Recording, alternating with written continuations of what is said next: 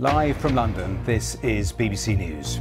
Reports say the US plans to send controversial cluster munitions to Ukraine, despite many countries banning them and some disagreements already within NATO. When it comes to cluster ammunition, there is a difference between allies.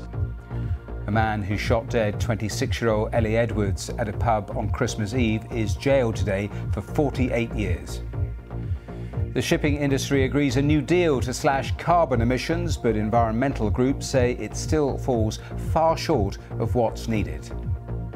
And as tens of millions of users sign up for Meta's new Threads app, Twitter considers legal action claiming the company stole its trade secrets.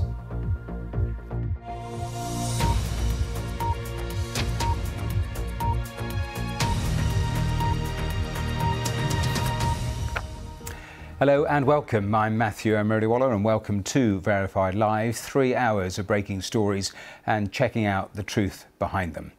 Well, let's start with the war in Ukraine, and NATO's Secretary General has admitted there is a difference between allies on whether to use cluster weapons in Ukraine. It follows reports that Washington is expected to announce a new weapons package for